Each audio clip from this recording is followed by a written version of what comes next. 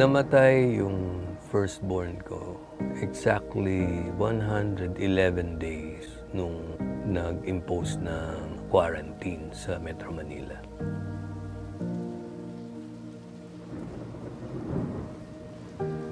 Yun yung yun yung mahirap nung nagkaroon ng pandemic.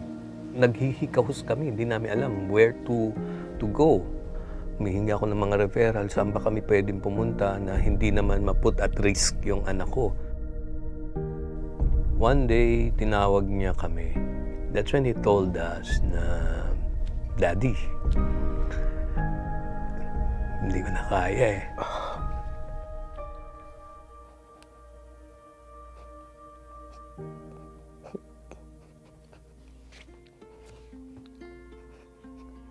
So sabi ko sa kanya, siguro parang ano lang yan, paggising mo bukas, parang ano ka na sa, kumbaga sa place na pinakahihintay nating lahat.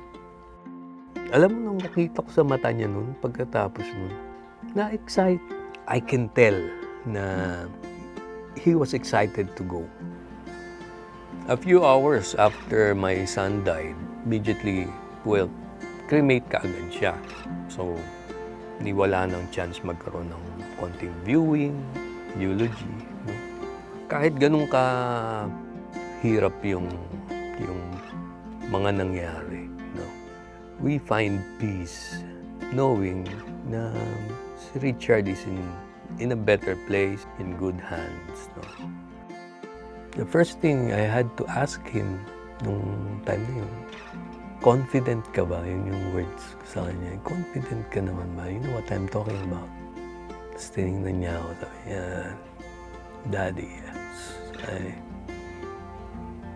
I know where I'm going. Yun yung saying it is something, but believing it is another thing.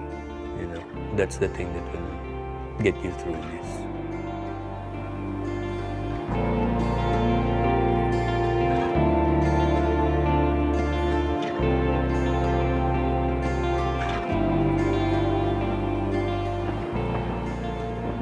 If you're going through something like this at wala ka pang peace sa puso mo, ang masasabi ko lang talaga is you need to have that relationship with the Lord.